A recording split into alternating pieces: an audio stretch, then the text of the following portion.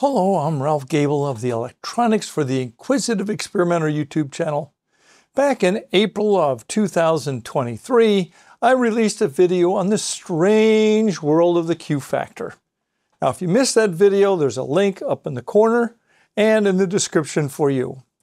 Q factor relates to both inductors and capacitors, yet when you look at the datasheet for a capacitor, you will rarely find a specification for its Q. Most times you will find data on a capacitor's dissipation factor and sometimes on its power factor, but almost never its Q. So what are these things and how do they relate to Q? These are the questions I hope to answer here in this video. If you have questions or comments, please feel free to add a comment to this video. If you find this video helpful, please click on the like and don't forget to subscribe. Now, to begin with, we have to have a bit of background behind the ideal and real-life capacitors so that the dissipation factor, Q, and power factor make sense. So let's begin with the ideal capacitor. It consists of two separate conductors with some sort of insulating material in between. This insulating material is called the dielectric. A good dielectric easily develops opposing electric fields within itself in the presence of an electric field. The amount of capacitance varies with the surface area of the conductors, the distance between the conductors, and the dielectric constant of the insulating material between them. For a detailed look at this, I would point you to my video on understanding capacitance. There's a link up in the corner and down in the description for you.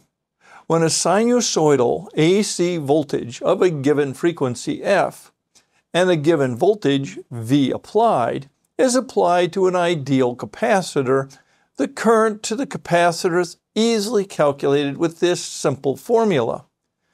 The current to the capacitor is equal to J times the applied voltage times 2 times pi times the frequency in hertz times the capacitance in farads.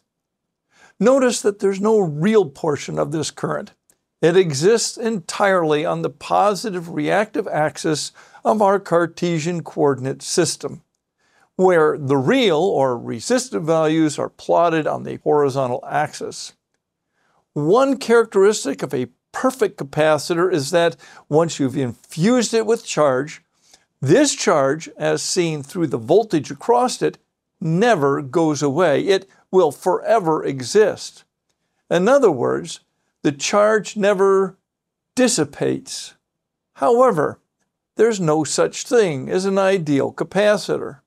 Well, real-life capacitors are made up of real-life, lossy materials. Let's start with the conductors. All conductors have resistance. All connections between conductors has resistance. All conductors have inductance. Then there's the dielectric. All dielectrics have leakage. Oh, what do I mean by leakage? A dielectric is not a perfect insulator. Current leaks through the material. Now, not a lot of current, but current nonetheless. As a result, you charge a capacitor and come back some time later to discover that it is completely discharged. The charge is dissipated through the leakage current of the capacitor. How does all this affect our model of a real-life capacitor? So let me build a simple model of a real-life capacitor with you. The complete model is, well, much more complicated. Starting at the core, we have the ideal capacitor. The reality of the leakage of the dielectric material is represented by a large value resistor in parallel with the ideal capacitor in this capacitor model. The reality of the resistance of all of the conductors and the internal connections is represented by a series resistor in the basic capacitor model. This is what we call the equivalent series resistance, or ESR, of the capacitor. Finally, all of the conductors also have some inductance associated with them because, well, all conductors have inductance, no matter how small that might be. This reality is represented by a series inductor in our capacitor model. This is the equivalent series inductance of the capacitor. Unfortunately, this particular aspect of a real capacitor is rarely provided on any datasheet. The presence of this inductance is what causes the self-resonance of a capacitor. As we approach the frequency where the inductive reactance of this inductance equals the capacitive reactance of the capacitor, the actual measured capacitance starts to decrease. Once we pass this frequency, our capacitor now looks like an inductor. In fact, here's a case in point. Here's a screenshot of a Smith chart showing how a 0.1 microfarad capacitor turns into an inductor at about 29 megahertz. Marker 2 is at the equator between the inductive reactance and capacitive reactance. If we look at the phase of the impedance of this capacitor, you can see that it shifts abruptly from minus 180 degrees, meaning capacitive, to plus 180 degrees, meaning inductive, at about 29 megahertz. At 10 megahertz, the actual measured capacitance of this 0.1 microfarad capacitor is now 0.018 microfarad. Not very impressive, is it? Now, how does this play out in practice? So consider the model as we think about the current. We have an ideal capacitor in parallel with a resistor, which represents the leakage. All of this is in series with another resistor, which represents the equivalent series resistance, or ESR. And then finally, we have a series inductor, well, because all conductors have inductance. To make matters worse, the series resistance and inductance, the leakage resistance, and the real capacitance do not remain constant across both frequency and temperature. All of these things are affected by the vagaries of dielectric losses, electrode resistances, and other parasitic effects within the capacitor.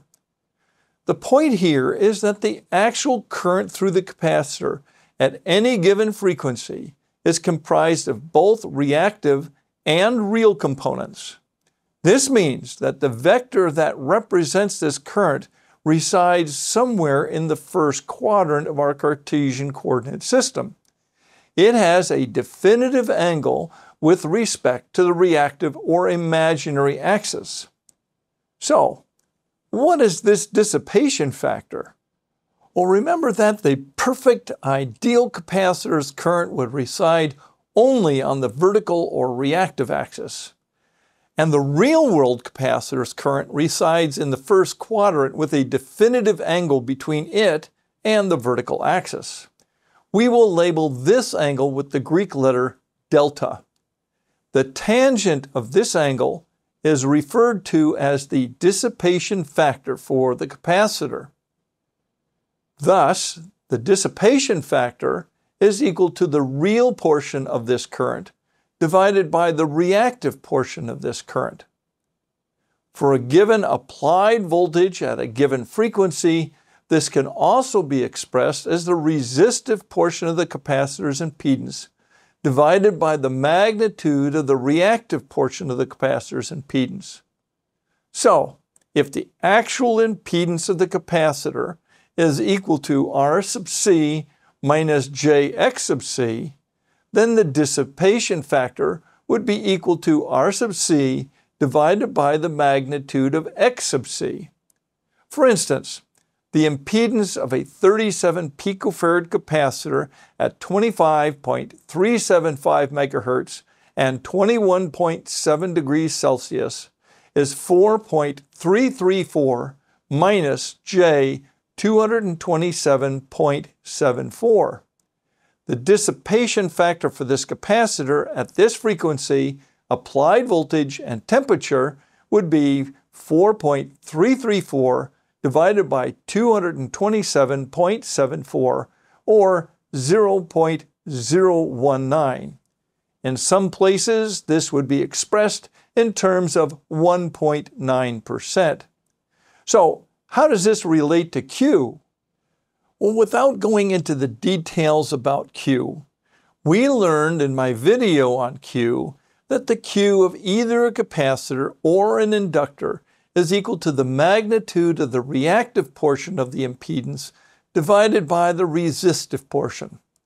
So for a capacitor, this would be that Q is equal to the magnitude of the capacitive reactance divided by the resistance, R sub C. Now, this should look pretty much familiar. It is the inverse of the dissipation factor. So, the Q of a capacitor is equal to 1 divided by the dissipation factor. It's just that simple. So, for our example 37 picofarad capacitor at 25.375 megahertz and 21.7 degrees C, the Q of this capacitor would be equal to 1 divided by 0.019 or 52.55.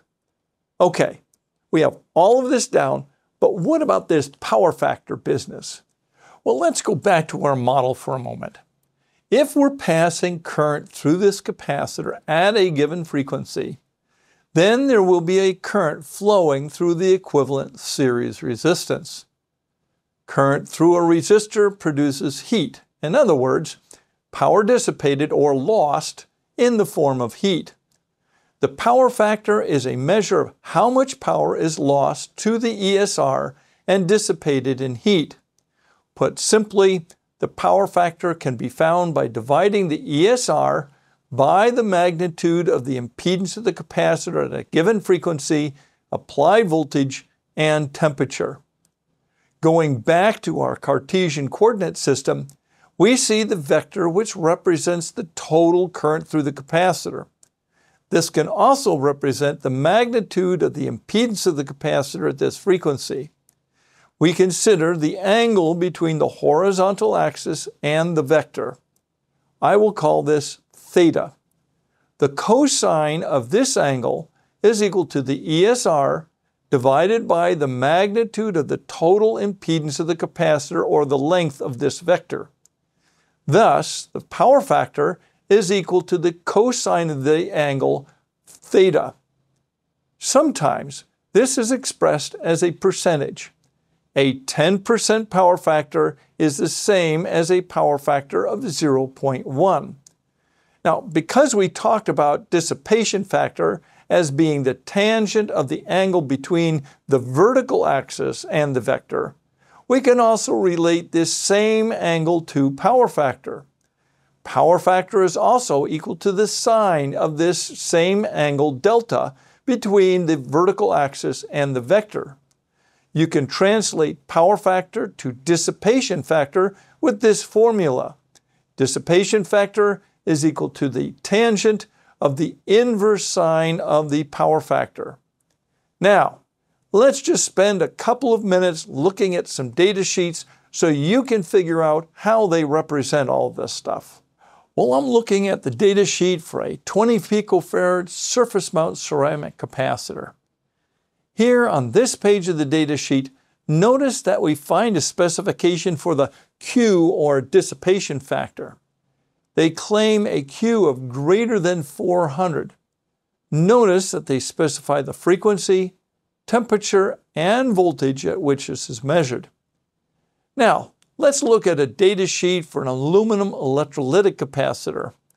Take a look here at this specification table and notice that there are 3 columns labeled ripple current, ESR, and tan delta. Now we recognize the first 2, but what about this tan delta business? This is the dissipation factor, which is the tangent of the angle delta. Now remember that these will change with applied voltage, frequency, and temperature. So we have to pay attention to the little numbers next to each of these. These numbers point us down to the bottom of the table where we find that the ripple current was measured at a frequency of 100 kilohertz and 105 degrees Celsius. The ESR was measured at 100 kilohertz and 20 degrees Celsius, and tan delta, or the dissipation factor, was measured at 120 hertz and 20 degrees Celsius. So, you rightfully ask, at what applied voltage? Well, unfortunately, they don't tell us this. So what do we do then? Well, we're stuck with assuming that these were measured with the rated voltage applied. So now let's just take a look at one more data sheet with the power factor in mind this time. Well, here I have an excerpt from the data sheet of a motor start capacitor. Look at the last specification. It is a general specification for all of the capacitors represented in this data sheet of 10% maximum power factor, except on capacitors of less than or equal to 30 microfarad. These would have a maximum power factor of 12%. So what do they mean by percent when power factor is the cosine of an angle?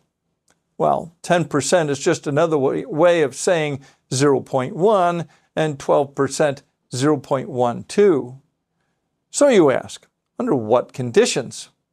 Now, based on how this is presented, I would assume that this is likely their promised power factor within the entire operating range of the capacitor, which is based on extensive internal testing. This gives us the worst case results from their testing plus a safety factor. Well, hopefully this all helps dissipate the mystery behind these terms and what they mean. So dissipation factor, power factor, and Q all describe the same basic issue. We have imperfect capacitors which don't act like ideal capacitors. While dissipation factor and Q actually are looking at the same aspects of this imperfection, they do so from a slightly different point of view. The power factor is taken from the perspective of power lost in our imperfect capacitor due to its equivalent series resistance at a particular operating frequency. If you found this video helpful, please click on the like and don't forget to subscribe. Thank you so much for watching. Until next time, Toodle-Oots.